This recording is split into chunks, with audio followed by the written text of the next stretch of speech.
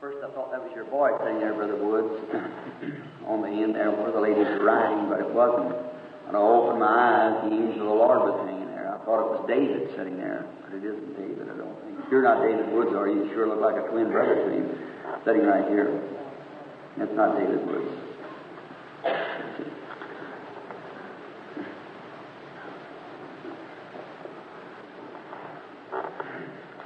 I just seen something done. Amen. Oh, how marvelous. The Lord's ways are fast finding out, aren't they? Amen. If thou canst believe that all things are possible. All right, we're going to open the Word. I believe I'll just keep that to myself and let the Lord reveal it as He sees need. Over in the book of Numbers, the 20th chapter now, quickly, and we'll try to take about 20 minutes for the sermon, if the Lord willing. And now you be ready. I don't know what's going to happen now. The Lord Jesus just might do anything for us. Do you love Him? Say amen. Now the word amen means so be it. See? Now, we really love Him.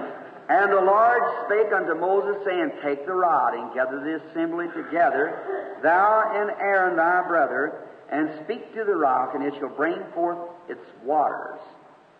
And thou shalt bring forth water unto them, water out of the rock, and thou shalt give the congregation and their beasts water. And Moses took the rod from before the Lord as He commanded him. Now I want to speak just a few moments on this great servant, Moses. You feeling better, sister, that are sitting there riding? The little lady said, feel lots better now, don't you? You're healed, lady. A little heart trouble and things you've been bothered with, and kidney trouble. That's also when you had a varicose veins that have been bothering you. And isn't that right? That's right. Wave your hand. You were healed, just saying. Praise God. Praise the Lord. I looked around at her, and I seen her a while ago. She looked so dreary, and I happened to look back, and I seen that angel standing there, and it looked so much like David. You ought to meet Mr. Woods over here. He looked like his boy. Got to be a double. I looked back, and I thought maybe that's David, because I know David loves me and believes. And then I looked down and hanging with that little lady, and then I seen what her trouble was. All at once I looked back, and she's just smiling. I thought I might as well tell her and let her know it's over. So she said, amen. She was taken down by notes or something there. All right. Oh, isn't He wonderful? Amen. That's just the way it works. That's just the way it does.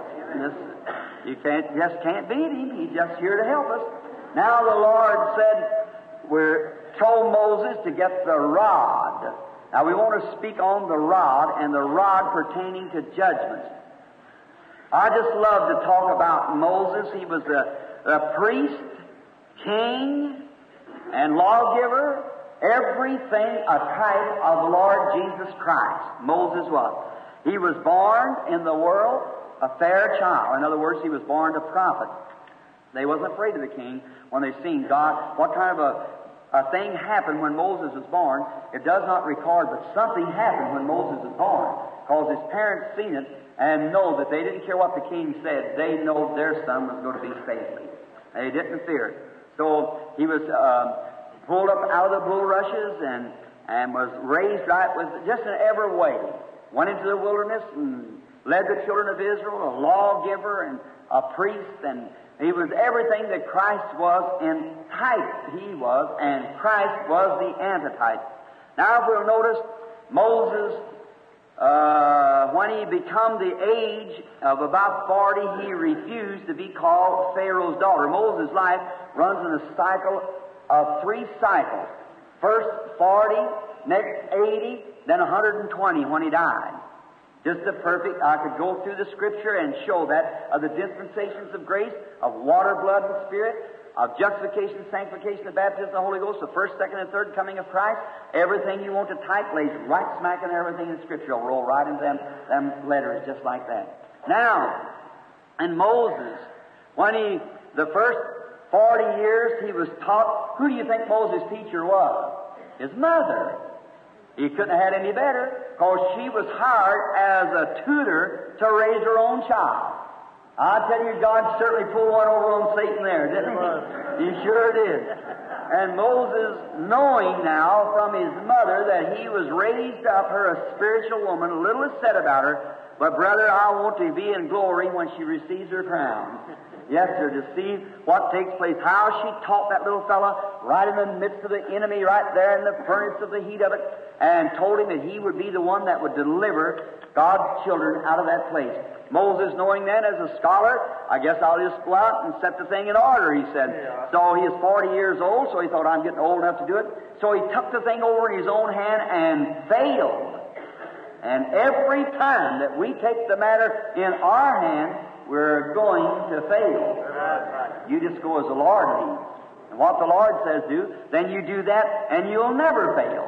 You can't fail because you're following the leading of the Lord. If Moses had only waited just a little while and let things get ripe and let the thing get into season, you can't plant corn and now go out and gather it in an hour. You've got to let it lay there and the seed die and rot away and new life come up and spring in the corn. That's the way we do now. We're putting the seed in the hearts of the people, that when this great time of reaping comes, see what I mean? It'll be materialized and be a great thing happen. Now, Moses, after taking the situation in his own hands, found out that he was a total failure and run from the presence of Pharaoh and the presence of God, and was a stranger for 40 years. Way back, and he married an Ethiopian girl, and so she had a lot of temper, and Moses had a lot of temper. That was his trouble. And I just imagine things wasn't so peaceful back there on the back of the desert at times. But God give it to him. Now, if you think you married a woman who has a little temper, maybe God's kind of tame you down a little, you see. So, and vice versa.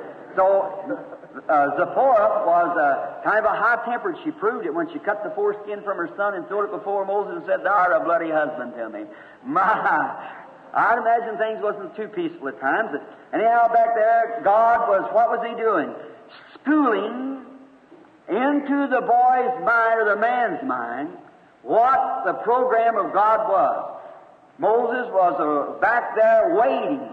And now, there he was. What did he do? He went to work for his father-in-law, Jethro, and he was herding his sheep out in the desert place. There is a perfect picture here before us tonight of a believer out of fellowship with God. There he was, no fellowship.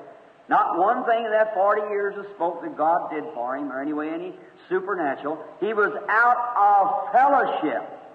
And when the church gets out of fellowship with God, miracles cease, signs and wonders cease, revivals cease. God just moves right out when you get out of fellowship. The thing to do is keep that, what I was trying to say a while ago, the love of God in your heart. Keep fellowship with Him, and He'll add these other things just as we mature. Don't you think so? And so Moses, out of fellowship, no fellowship, out there in a strange country amongst strangers, not his own people. She was the people there were Ethiopians, and he was a Jew, and they're completely out of reach of God seemingly, and God all the time knowing that no matter how much of a mess that man makes out of the program of God, God's going to straighten it out. Yeah. Right.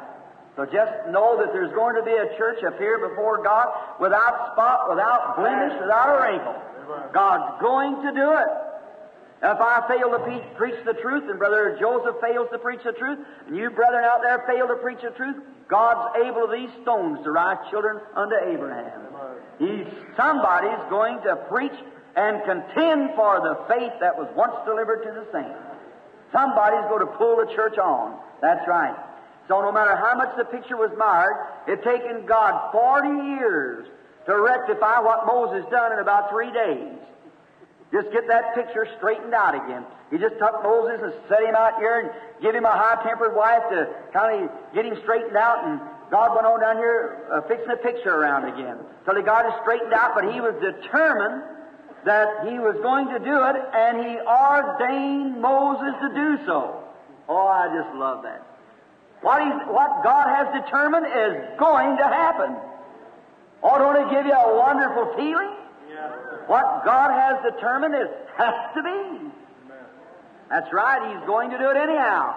So, what a time we can see as God fixing His picture back. And one day, while Moses, out of fellowship with God, perhaps thought, well, the vision of ever delivering the children of Israel is all past and gone. I guess I'll live and die here in the desert, and that'll be all there is to it.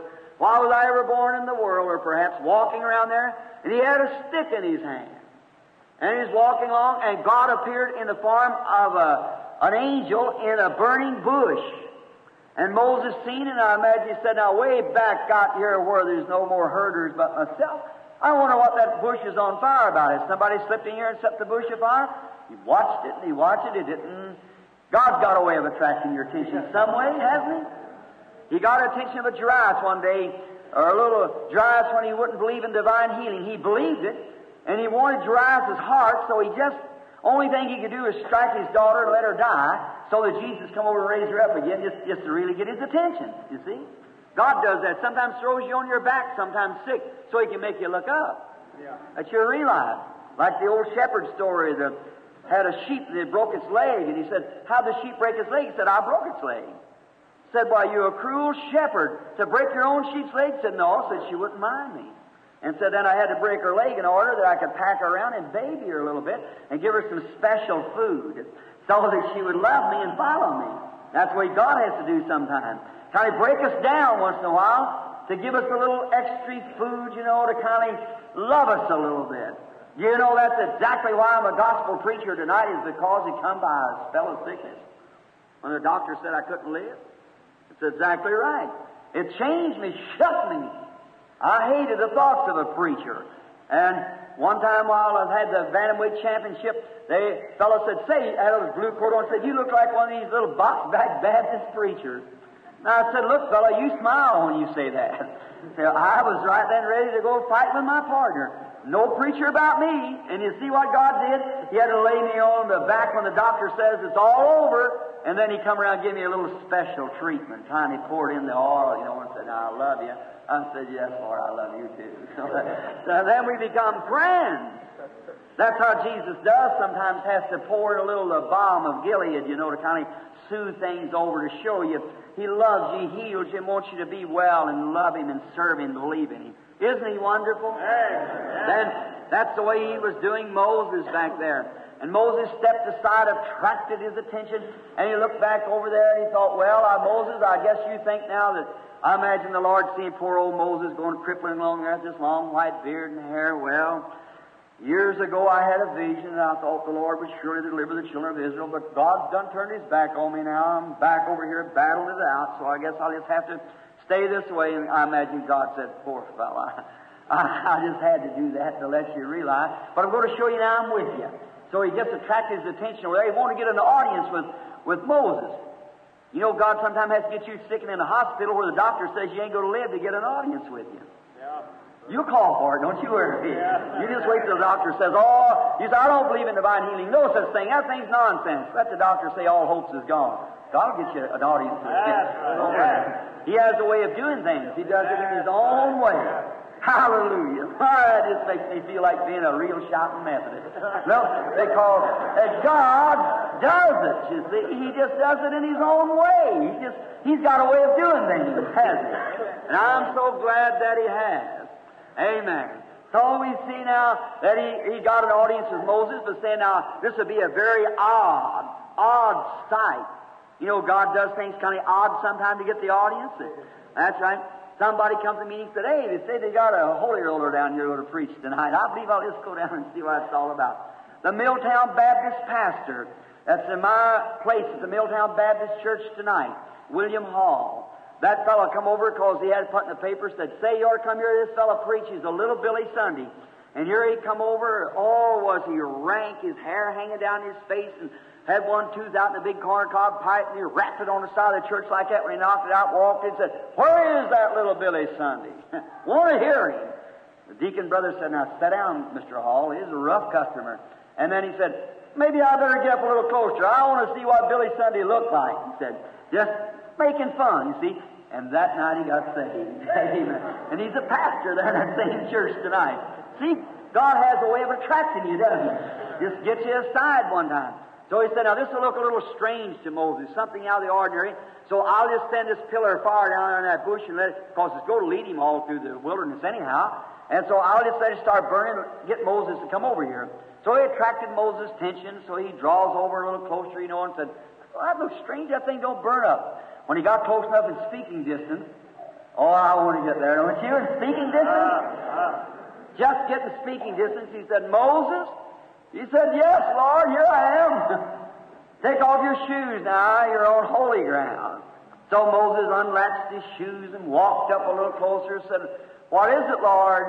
And he said, I have heard, now Moses, I ain't saying one word to you about what I've seen about you, but I've heard the groans of my people, and I have remembered my covenant with Abraham. Amen. His word, in other words. I remember what I promised Abraham. The same promise he gave Abraham, he's give to you, for you're the seed of Abraham. And he said, I remember my promise with Abraham, and I've come down to deliver my children. Take them back to the promised land. I'm sending you down. Moses said, oh, well, you see, I can't speak very well. Said, I'm not eloquent. Said, I can't speak good. Said, I'm a slow of speech. He said, I just can't do it. He said, Aaron's on his road up and so forth. And so he said, what you got in your hand, Moses? He said, a stick. That's all he had, just an old stick. Picked it up out on the desert somewhere where he punched the sheep through the gates or wherever he went. Get him along. It's an old stick he cut down because he said it was a stick. He said, Moses, throw it down. And when he threw the stick down, it turned into a serpent. Moses fled. And he said, pick it up. And he took it by the tail, and it turned back to a stick again. Moses, I guess you say, I've seen strange sights today. So when he seen that stick turn to a snake. Now, what was that stick? That's what we're going to speak on. What was that stick? It wasn't an ordinary stick anymore, for it was the judgment rod of Almighty God. What did it symbolize? The cross. And then, how would it symbolize the cross? Because on the natural, it was wood. On the spiritual, it was a serpent. And how could the serpent represent Jesus? The serpent, as it was a reptile, a snake, it represented sin already judged. For Satan had sinned in the serpent in the Garden of Eden, which was not a reptile. He was the missing link between man and animal. And he stood there as all walked upright and was the most subtle of all the beasts, not reptiles, of the beasts of the field. And when he was cursed, his legs went off of him, and on his belly he went. And that showed that he was already judged when he became a reptile.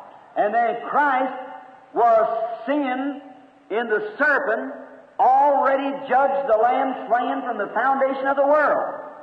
You see it? Now, he picked up the stick, and the supernatural on the stick was a serpent. Supernatural, it was a serpent in his hand.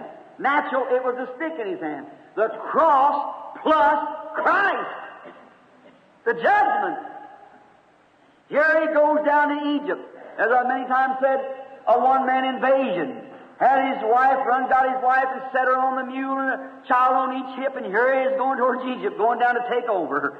Could you imagine a one-man invasion going to Egypt to take over? Yeah. But he did it because God promised him he'd do it. And while he was down there, when Moses went in, he waved this stick across the rivers, and they turned into blood. Then he waved them towards the skies, and the sun went dark. And everywhere he put that stick before him, it was judgment. Judgment went before the stick, because the stick was the judgment rod. You get it? Now, when he wanted fleas, he raised this stick towards the air like that and sprinkled some dirt, and as the dust flowed on, fleas come from everywhere. Judgment. Divine judgment. He brought fire out of heaven, lightning up on the earth, big hailstones and everything that killed the cattle and killed the Egyptians and everything else. Judgment. God's judgment before Moses. Now, as Moses went with the judgment stick before him, that same stick tonight to the church is Jesus Christ. If those Egyptians could have ever got that little simple stick out of Moses' hand, they'd have had him whipped. And when when the devil could ever get the deity out of the name of Jesus Christ, he's got the church whipped. But as the judgment stick went before Moses to take the judgments or bring the judgment, so does the name of Jesus go before us to take our judgment. Stands our judgment of sickness, stands our judgment of death, stands our judgment of trouble. Take the name of Jesus with you as a shield from every care. When temptations around you gather, breathe that holy name in prayer. When sickness begins to gather, breathe that name of Jesus. What is it? It's God's representative of judgment. Christ already judged for your sins. Christ already judged for your temptations. Christ already judged for your sickness. See what I mean? It was God's judgment rod. And as long as that rod waved on, it was judgment. Moses that night, after leading the children of Israel out, and there come Pharaoh's army, the pillar of fire went down and hung between Pharaoh and pursuing army and Israel. It made light to Israel and darkness to Pharaoh and kept them apart. Amen. A go-between.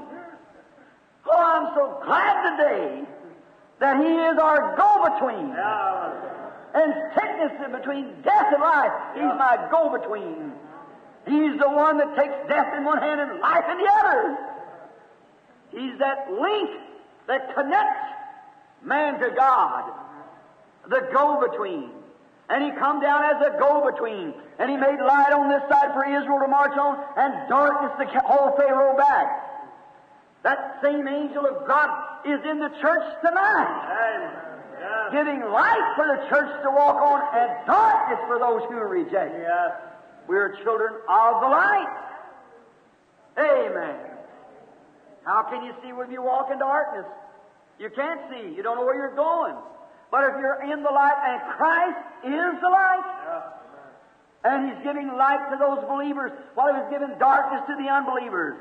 He was showing a way of the path to the believer and a darkness and stumbling about to the unbeliever. And so is it tonight. As we're marching towards the promised land, God's showing light on the path of divine healing, speaking with tongues, shouting in the glories of God, manifesting them to the children of the light, and sowing darkness back there that they stumble, not knowing where they're going. Remember that same stick, that hand that held that judgment rod? When He come down, and there was God's path running through the Red Sea, He waved that over the Red Sea, and the Red Sea, seeing the judgment, got scared and moved back on either side and made a pillar. And the marchers of Israel walked right across on dry land in the bottom of the sea.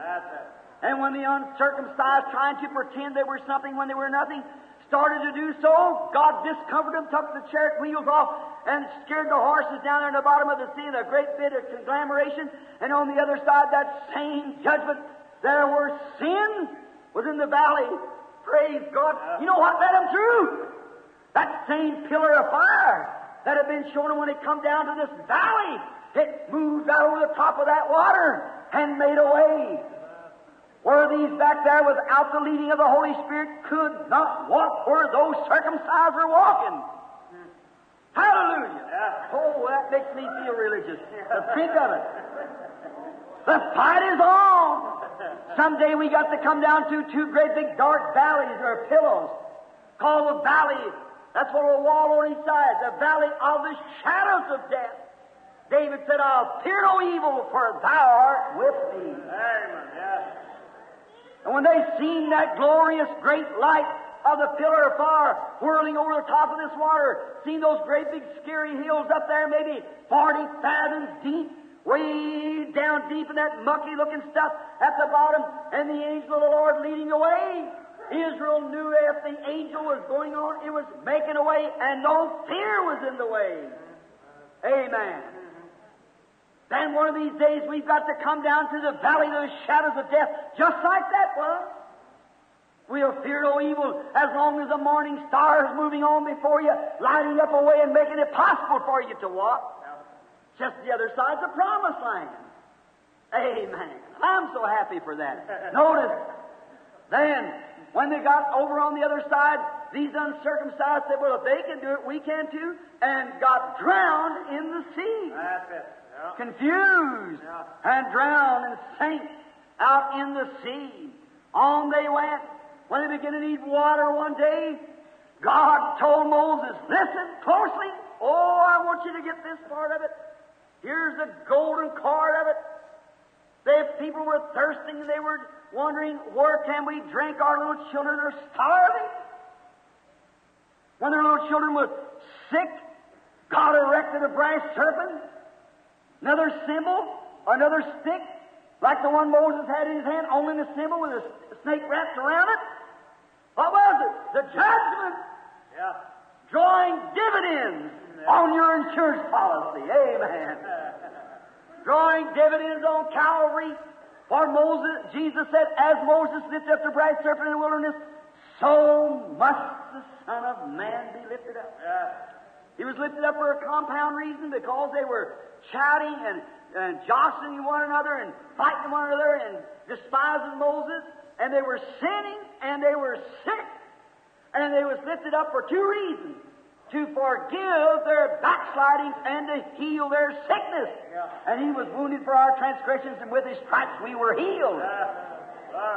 Scripture, every jump of it, every word, God's eternal Word which can never pass away. Amen. I'm so happy for that foundation that was laid by Jesus Christ, the chief cornerstone, and we're built together as blocks in the temple of the living God. Our confession and believing on the Lord Jesus Christ, the same life that was in them is moving right through the building. Notice, Moses, now he said, he went out and he prayed. He said, Lord, these people are thirsting now, and there's no water to give them, and they're crying to me for water. And Moses and Aaron went to the tabernacle and fell before the Lord, and the Shekinah glory of God fell around them. Yeah. Amen. Yeah. Shekinah glory. The presence of God come around them. Why, brother, that's no more than what you feel in a good old-fashioned Holy Spirit meeting when the Shekinah glory of God drops down among you. Yeah. It's the same thing. Moses raising his hands before God, almost transformed before them. God said, Moses, I'll go before you and stand in the gap upon the rock. I like that. I'll go before you and will stand up on the rock to provide a way for you. And when you come, strike the rock, take the rod now, and gather the people, and go and strike this rock, and it will bring forth the waters out of the rock. Oh my, I will stand on the rock before you. Look, Moses had to wait. God went before Moses and stood on the rock. Yeah. I want you to watch the spiritual meaning of this. When we see God's Word just unfolding, you just can bathe in it. I can, and I know you can too. And there, Moses, taking the rod then, the judgment stick, going forth to the rock, and there stood God on the rock. And He smote the rock, and when He did, the waters gushed forth. Yeah. Not a little bitty stream like you see the artist draw the picture. I could drink that thing dry if I was thirsty. But look, enough water come out of it to water 2 million people plus camels and animals that they had. Yeah. Come forth with gushers. Hallelujah. Beautiful type of it when Jesus said in the wilderness that He was the rock that was in the wilderness. No wonder the people screamed back there that day when He come into Jerusalem riding on this horse, little mule. And they was crying, those Nazarenes crying, Hosanna, Hosanna to Him that cometh in the name of the Lord. Some of those self-styled starchy priests said, make them hold their peace. Yeah. Why, said, if they hold their peace, the rocks will immediately cry out. What is the rocks? The rocks has been washed by the same waters.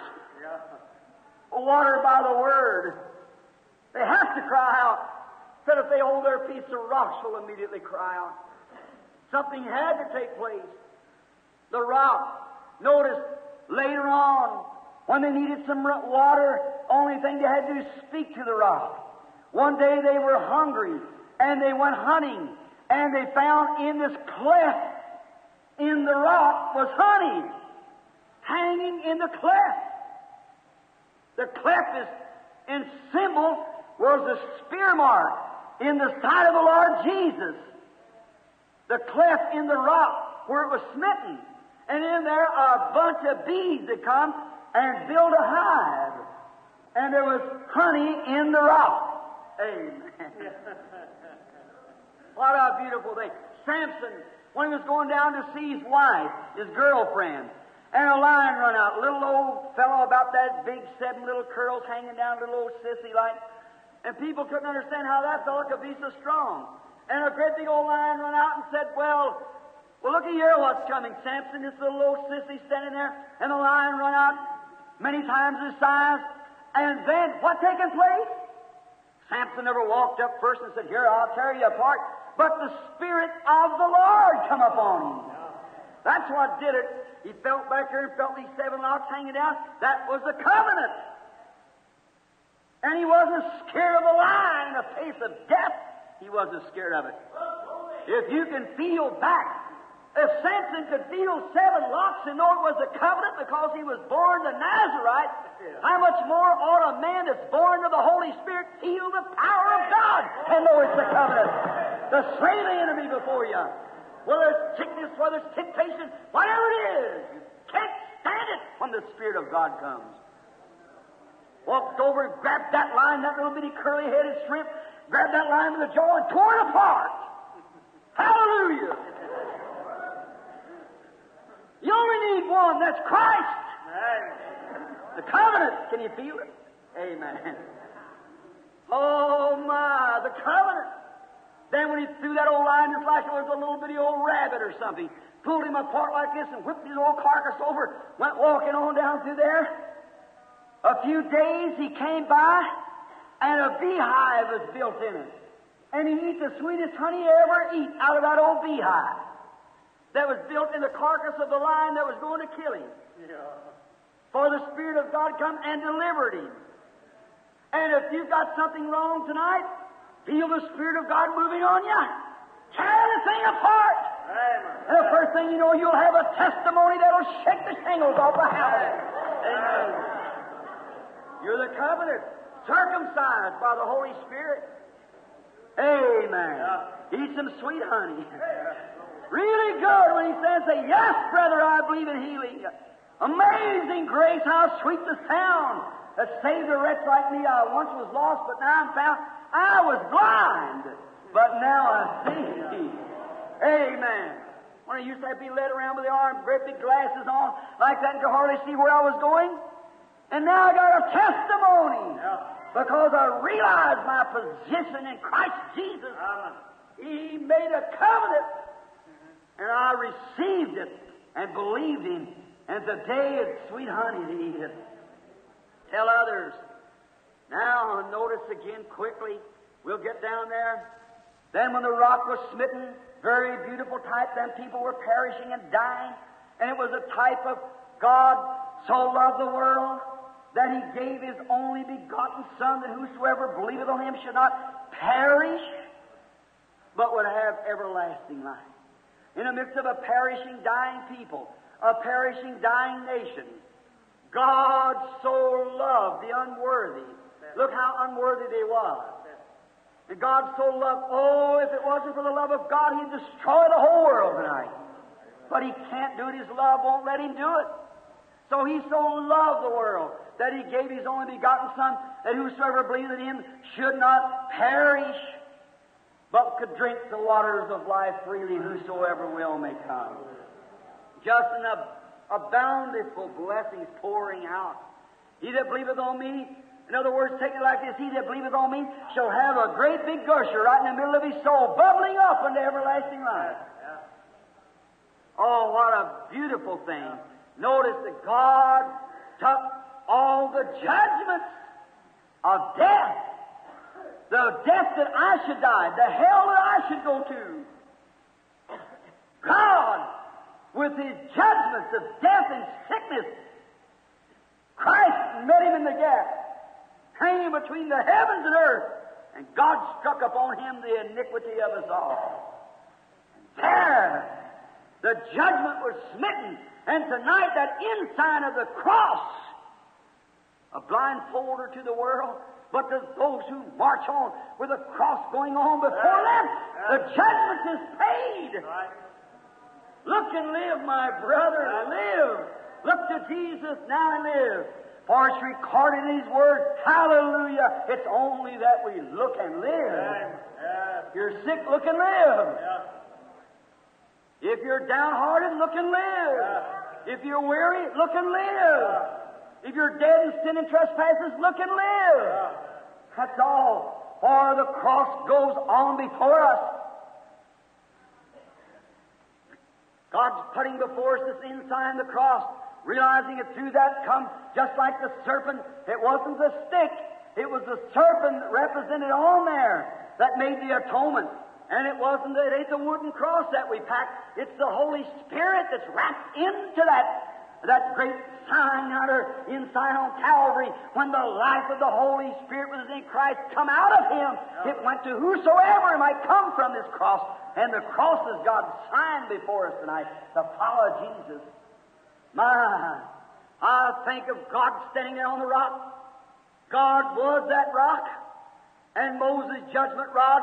Judgment, God, judgment, smote Christ, dying in our stead, the innocent for the guilty, and out of Him come the blood cell, and the life-giving blood flowed from His back that we might be healed, flowed from His heart that we might be saved, come down over His brows and things for our iniquity, for our peace, and all was upon Him. There He was, a bleeding malefactor hanging there between heavens and earth, standing where a holy God looking down could not see the sinner no more, for He looked through that judgment that had been paid down there, the all-supreme prize. Oh, I hope you see it, my Christian friend, and look down there it is. As far as God is concerned, it's finished. Amen. The price is paid. You're free. That's right. That's what's the trouble with people tonight. They don't know they're free. Here not long ago, an old farmer had a cornfield. The crows kept coming by eating up his corn, so he set a trap and caught one. He said, I'll fix the rest of them. He tied up that foot into the fence, and that poor old crow hobbled and jumped and hobbled and jumped, and he couldn't get away because he was tied up. He was starving. He'd eat everything around where he could reach. He was starving to death. He got so he just couldn't hardly fly or jump up and down anymore. All the other crows would come by and holler, come on, Johnny Crow, let's go south. It's turning winter. You'll die sitting there. Let's go, Johnny Crow. He said, I can't. I'm tied. One day a good man come by. So that poor old crow looked at him hobbling around there. He's getting weak. So he caught the old fellow, patted him a little bit, took the lash off of his foot like that and turned him loose. Said, all right, old boy, go on. Walked away, and the old crow just kept walking around the same circle. Same circle. See, he was untied and didn't know it. The other crows come by and said, come on, Johnny Crow, let's go south. It's coming winter. Said, I can't. I'm still tied. That's the way it is with men and women tonight who don't know their position in Christ Jesus. The devil may have you tied with TB. He may have you tied with a cancer. He may have you tied to many things. But Christ, the good man, has stood your judgment now and set you free tonight. God bless your heart. You can rise in the power of the Holy Ghost. Let's not go south, but let's go towards glory. Marching as the great army of the living God. We're free. Can't you hear the others say, come on. I once was bound by a chain of sin, but tonight I've been cut loose by Jesus Christ. Amen. The judgment. Sure, Christ took our judgment. The innocent for the guilty. He was made sin that we might not be sinners. He was made for our sickness that we wouldn't have to bear it. He bore our sorrows that we wouldn't have to sorrow no more, as others which have no hope, says the Scripture. He was all that we need was right in Him. You believe that? Amen. Certainly. You believe that for your heart trouble, lady sitting there? You believe it for that heart condition? Do you really accept it now with all your heart? Then He bore your heart trouble and you ain't got it no more now. Amen. If you believe it, You can have it. Hallelujah. Yes, sir. He was wounded for our transgressions, bruised for our iniquity. The chastisement of our peace upon him, and with his stripes we were healed. After that rock was once smitten, God told Moses, said, "Go on, Moses. The only thing you have to do now is go speak to that rock from this on. Every time you need water, speak to it. You don't have to smite it anymore. You don't have to pound all night long. You don't have to worry and beg and pray and fast and go on. Just speak to the rock. Hallelujah. And it will bring forth his waters. Amen. Speak to the rock, and it'll bring forth his waters. I tell you, one time there's a woman with a blood issue, and all that she had was lost. She could not be healed by any doctor. And she come down along the bank one day, and she seen that spiritual rock rolling by, and she spake to the rock. Just as this woman did here just a few minutes ago. Spoke to the rock, and out of the rock come healing waters. Hallelujah. There was a little man named Jairus who really loved the Lord, but he was a secret worshiper, and one day his little girl died. All hopes is gone, but he spake to the rock, and the rock gave not only water, but life. The waters of life freely. Another woman by the name of Martha and Mary, they loved him, and he'd gone from their home, and their brother was dead and rotting out there in the grave. One day they heard that the rock was come rolling into the city. And Martha had been very dilatory about cooking good dinners for him and things, and not maybe paying so much attention to the spiritual, but in her heart she believed it, for she showed then what she was. She ran out and knelt down on her knees, and she spake to the rock. And the rock in return spoke in eternity and raised a dead man out of his grave. Hallelujah!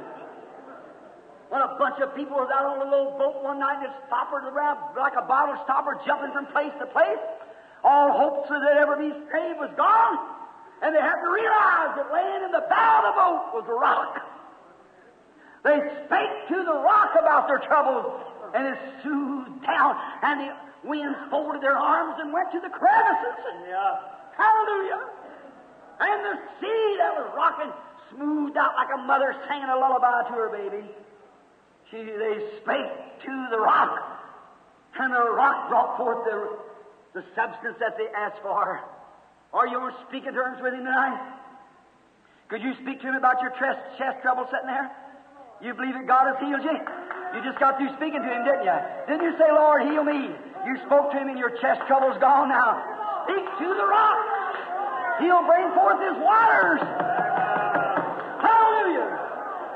Moses, when his time had come and everything had failed, God said, "Come up," and he climbed up to the top of Mount Nebo to look over into the promised land.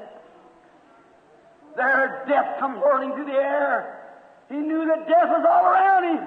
And Moses looked around, and he looked laying there by his side, and there lay the rock. He stepped up on the rock. He'd followed it all the way through the wilderness, or he'd followed him. He stepped up on the rock, and God sent some pallbearers, angels down, and he packed him away off the rock. Hallelujah! That rock had fed him when he was hungry, gave him water when he was thirsty, and taken him to home in glory when he was dying. My prayer is tonight, Lord Jesus, pull me up above this worldly element here so I can be on speaking terms with you.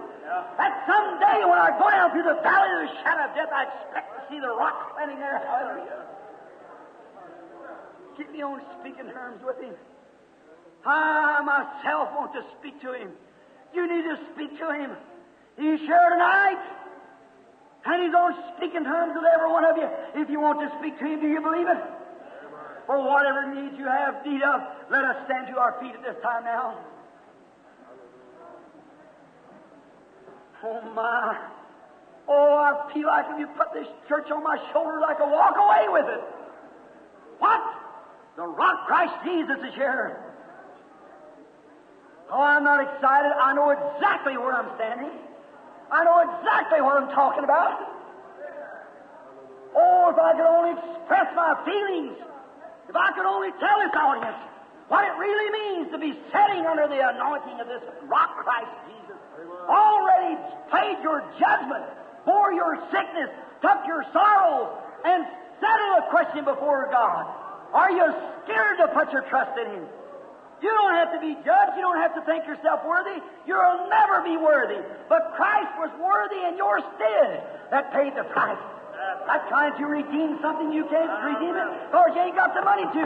But God had the money, and He sent Christ and settled the bill and redeemed you from your sickness and your sorrows and your weary and your sin and your backsliding.